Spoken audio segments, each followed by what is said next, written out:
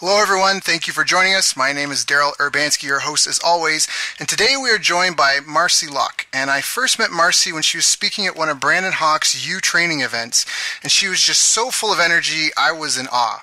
She had such a commanding presence, she really knew how to speak to a large group of people, and she did a fantastic job of inspiring us, motivating us, and making the events feel special.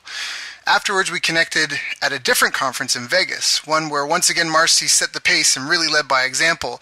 She wasn't on stage though, it was a sales training event, and Marci was either number 1 or number 2 in the sales in the room. What did you hit, Marci? I know you broke 5 figures. Was it a 6-figure day? No, yeah, I did over 100,000. They said that I broke the record, so but I was out in the hall closing people when they said that. Yeah, it was impressive. It was impressive. Your personality, your vibe, your energy, her good looks and charm. I know at that point I was like, who is this girl? So while I found out that Marci is a 7-figure business owner, she's known worldwide as the body-mind mentor and the game changer for teaching people how to get their rockin' body of health and ultimate life. She's crushing it as a nutrition, fitness, mindset expert and transformation mentor. She's appeared on TV around the world and hosts her own TV and radio show. She also speaks globally and is a best-selling author. Marci is passionate about changing lives by breaking down the barriers to get and keep breakthrough results. Her unique Locke formula implements all components through her programs, books, kick-ass events, and regular Marci Locke influential TV show. She has touched and transformed thousands of lives through her Mind-Body Breakthrough program, her Goddess Revolution experience, her Badass Breakthrough Adventure series, and her corporate wellness programs. Marci lives in Southern California, a little south of me in Solana Beach, with her 2 amazing boys, seizing life in every moment and living in alignment with her purpose and passion. You can download the Marci Locke app for free on iTunes at marcilockeapp.com to get a free workouts, recipes, and breakthrough tips. Follow her daily. You can also follow her daily inspiration on Facebook and get her free video series at mindbody90.com. She is a phenomenal mom and a great connector between people. She's a bright light on a cloudy day and someone you can count on, or at least she's been that for me. So I asked her to come here today and share with us some of her business wisdom. If there's any secrets to building a 7-figure business, Marci knows them. A benign point, but it's not. It's small hinges swing big doors, and I think that that's really, really, really important. The people that accomplish things like at the highest level, they love what they do. One of my favorite quotes about mastery in anything is do it until it becomes dull, and then keep doing it until it's beautiful. And I think that indicates, right, like that where you find like love and passion and like we're talking about a creative joy with what you're doing. So, and that's the type of thing. And I think that's even it. We forget, like, because we take so much for granted, but there are so many, like the fact that we're out of the food chain, like that's phenomenal. That we're the only creatures on the planet that don't have to worry about something else eating us. And, but we take that for granted and, we complain about our TV shows, but that's something that we were capable of doing because we, like you said, we're all powerful. And I mean, everything that, like cell phones, if I told you 15 years ago that I would be able to open up a portal in my hand and talk to someone real time and see them on the other side of the world, you think I was crazy. But we don't know what we can't do. We just keep doing it. But the problem, like what you're mentioning, is you can't really do it when your fight or flight instincts are up. When your hairs are up on the back of your neck and you're worried about just survival, it's almost like a hoarding mentality. And so you're not really creating anything. You want to keep it. Yeah. And you can't. The harder you squeeze something that you want, the easier it gets away. So I love that. Yeah. I love that. That's really, really, well, really and powerful. Think about, you had said, how do you make it fun and easy? And remember, we just talked about how perceptions create your possibilities. So you see how even your perception of I should do this, I have to do this, it shuts down your possibilities when you're like, oh, I get to. When you recognize you're in choice always, you're in choice. You don't have to do something. You get to if you want to. But see, there's a totally different energy behind, oh, I get to do this. Like, I get to make these sales calls. And, like, how you perceive it, like, oh, I get to connect with people who are, like, looking for the value I have to deliver. And I'm excited to see what's going on with them and how I can serve them and what we get to create together instead of, like, oh, my gosh, I have to get on this sales call. If I don't do this, I'm going to, I'm not going to be able to feed my family and all this shit that shows up. It's like, you're right, like contraction. And so this is an interesting point that I feel like would be really valuable for your peeps to hear, Daryl, is your body will never lie. Your body will literally tell you what's going on. So I had talked about just like your body will shut down and contract the moment you feel fear. So I can be talking to someone and I can be like, what? So I'll give you an example story that's super powerful. I had one of my 3-day shred, beach experiences, like, stay in retreats going on. And I had one of my clients that's a famous fitness guy in the UK was over, so I could teach him how to do retreats. And that morning, I felt this inspiration to kind of just take them down somewhere else and work out the group. And we were on the stairs working out. And after, this guy comes up to us, to me, my fitness, buddy that is learning from me.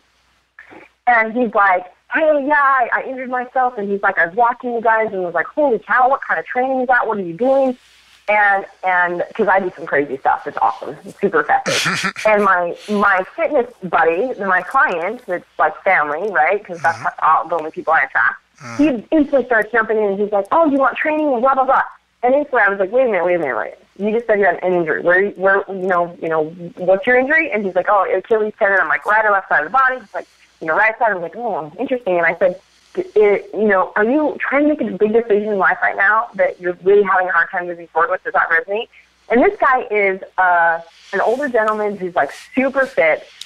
He was a Navy SEAL or something in the Navy. He's broken all these records. He comes across as a super hardcore type warrior guy, like really stern, like that Navy guy that you're like, he's not going to smile or budge. He's just kind of like very solid, right? And he comes over very solid. And the moment I asked him that question, he instantly just like shoulders and body dropping, just started to cry. Like, and like he just dropped. He's like, how did you know that?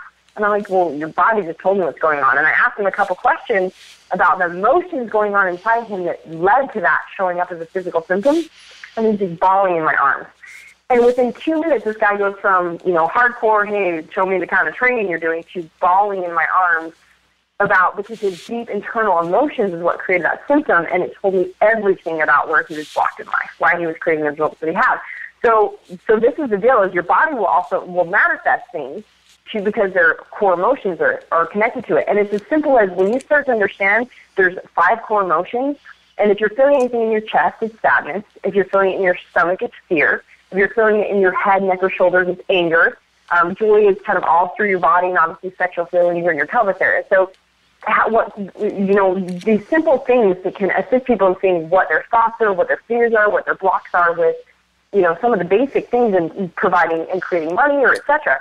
So like I have a client who's a famous doctor, and one day as I'm, breaking into her, she had an experience at work and she was really upset and emotional about it. And I said, well, what are you feeling in your body?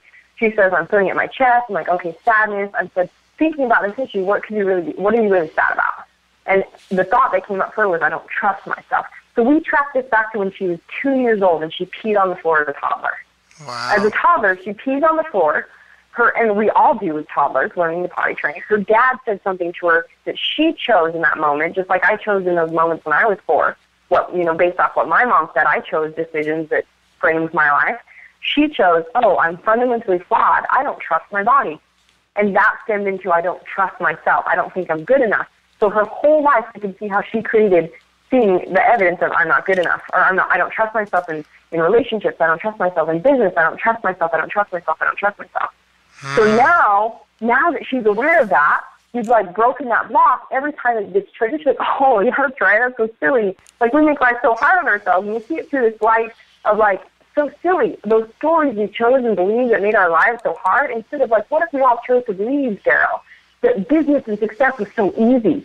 Because I have this value to give, and there's billions of people, and there's so many people out there that are looking for the value that I have to give. They're coming to me every single day. Like if we knew that, if we believe that, it'd be easy, right? So we have this belief of like, money's hard, and it's a sacrifice, and it's going to take a lot of work, or change is hard, or I have to sacrifice this, and all these bullshit stories we tell ourselves is what's really keeping us from creating awesomeness. Instead, when we get clear with that and we're just conscious, so I feel like the biggest thing that's happening is we're not conscious. So people think it's like there's actually 4 stages of life. I feel like this is really important for your people too. There's the first stage, which I talked about as a child. You're like, life happens as me. You're just like present, right? You're running around as a kid. You're in moment by moment. You're like, I'm jumping on the chair. I'm running around the grass. Like life happens as me.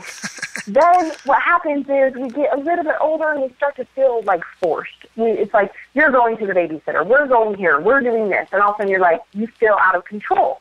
So a lot of us tend to take on that, victimhood persona and just like seeing life as like, it looks like this. Right? Mm-hmm.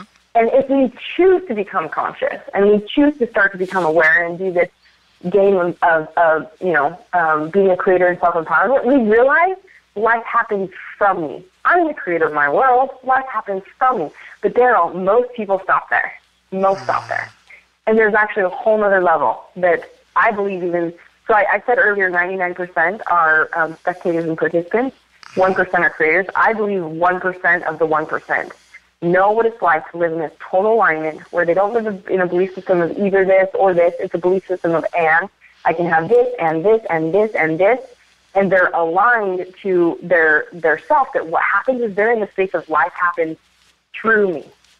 It's so easy and effortless that, like, they're divinely guided, like they can, they're effortlessly receiving the people and effortlessly receiving the ideas and inspiration. And life is just flow, flow state. So when we're in that place, when we're in that flow state, then we're truly in the place of, like, it's easy and it's effortless. And what if we all believe that? Yeah. Well, that's a great question. If we all believe that, I mean, I think more people will be having more confidence because, again, this stuff shows up in the most absurd ways. And that was one for me, I don't know, I'd like to think I'm somewhere on this ladder, but the reality is I don't know what I don't know. But I remember, like, I've been fortunate enough that I've been able to rub elbows with the rich and famous and also sleep on mud floors and mud huts with the poor. In fact, I'm going to be going back to Africa soon for 10 days to do it again. But I feel like at all levels, like in boardrooms and high-powered CEOs and that, this stuff comes out. These things that you're talking about, people holding their emotions in certain parts of their body, them psyching themselves out, or them making things harder than they have to be because they're expecting or anticipating something to be a certain way. And we don't really know. Like, that's something that I think, like, I know you've traveled a lot, and I think that's one of the reasons why people love travel so much, is that it allows you to develop a new perspective of yourself and even your culture and, like, your family, and and it's just and it's a way to just all of a sudden now you have something to compare it against, and that comparison gives you perspective. But when people don't have, and like you said, they're the victim, they feel like they're forced and out of control, they never get out of that phase. They have very stern parents, and they grow up being told of everything they have to do, and they should do this, should do that. Maybe they go and they have success in the corporate world, but they're always limited because they can only do what they're forced to do, right? Because they stay in that victim mentality. They didn't ever step up to being creators of their own worlds or to achieve this flow state you've been talking about. So I think this is really relevant. Mindset, I think, is definitely a big part of it. It's not the whole enchilada, but it's definitely a key part. Again, I'm a huge fan of Think and Grow Rich and 13 Principles, and I can really see in you, and just even anyone that's listening to this, in your energy and how you carry yourself, you really are in step and in alignment with your purpose and with your passion, and it just shines through and you glow. And so that's really, really, really, really powerful. So the first one was the child when you're in the present. The second stage was when you're a victim, and that's not so much because you are a victim, but it's that stage where you're kind of being, I don't want to say escorted everywhere, but your parents are, you're under someone else's control. Your parents are dictating a lot of your life, but you never really have that right of, if you don't have that rite of passage where suddenly you feel like you're now the creator of your own life, you can get stuck feeling like a victim. So let's just make it simple. If you're in a sabotaging pattern or you're not feeling good, this is red flag. Look at what's going on. Go inside. So step one is, what am I feeling? What am I feeling? Why? So step two, why am I feeling this way? Why am I feeling this way? So instantly, like, okay. So third question, and this is the game changer, because awareness won't do shit for you if you just stay in awareness. Awareness is awesome, but awareness, everybody's aware that they sabotage, that they're sabotaging in some form of what's going on. The challenge I see is that society doesn't know how to change it. We just stay in awareness, right? So great to know, what am I feeling and why am I feeling this way? That's awareness, but it doesn't do anything for you until you do this. So step three is, what do I want? So it's like, well, what do I want? I want this. So now my mind is focusing on what I do want, not what I don't want or what I'm in, right? Not the circumstance. What I want. And then it's like, so the next step would be, well, what's my new belief? And there's things to this. Like, you can be like, if I recognize that, the belief might be like, well, I'm getting judged. If I do this, I'm going to get judged. It's like, well, is that really true? And so I'm saying there can be some deeper clarity and processing here to help people go, oh, that's not even true. Well, what I want this. So now, step four, what's my new belief or perception? And it's shifting to the belief or perception that you want. What's that new belief and perception that you want to be your experience? Right. that money flows in easily, that whatever it is, right? And Right. then what's the action? Number 5 is what's the action you're going to take? So we always get followed by action because you can't just sit and be like, oh, okay, well, yes, there's a reason why I'm disconnected from this. There's a reason why I don't want to get this done. I don't want to get on the phone with people, etc. It's like, oh, wait, that's silly. That's crazy. Well, what do I want? This is really what this is about. This is really what, my new belief and perception is. Now, what's my action? I'm going to choose to take 30 minutes right now and make these phone calls. But the key to the action is also shifting your vibration, meaning shifting what you feel. Remember, if we're feeling shit, you're exuding shit. You're vibrating shit. You're going to manifest shit. Instead, if we're like, okay, so what would I get to do to feel good right now? Whether it be take 5 minutes to meditate, whether it be turn on some music, and my favorite, Daryl, dance around, right? Like, have a good time. Hugs and ass grabs. Love and ass grabs. There's a reason why that's part of my thing. But it's like even in asking yourself the question, like, how could I feel? It's like most of us have not continued to ask ourselves questions to give ourselves more of what we want. So one of my questions I always ask myself is like, ooh, how can I feel more joy right now? How can I accept more abundance right now? How can I feel more love? And you'll see me even on some of my TV shows, like my arms moving. It's like, I'm just loving myself. I'm giving myself some loving. Because I'm the source of my own experience. So if I want more love, I get to give myself more love. I don't wait as a victim of circumstance for someone to come along and give me some more loving. I'm like, I'm just going to love myself right now for me. So shifting your vibe to then go, okay, so now I'm back in alignment. I'm feeling good. And I'll give you guys a tip that's super powerful. This is something I have my peeps do right away, is I have, and I think you've heard it go off twice during our call, my alarm on my phone goes, and I have my phone set every hour from early in the morning till late at night that I go to bed, or whatever time. And it's like every hour my alarm goes off with a little chime, and I have a different message. Like the first one in the morning is like, good morning, day of awesomeness, or beautiful whatever, what are you intending for the day? And the next one an hour later is like, hey, you're fucking fantastical. What's great about you? And so everyone's a different message, but the point is every hour my alarm goes off for me to be proactive versus reactive in training my energy. So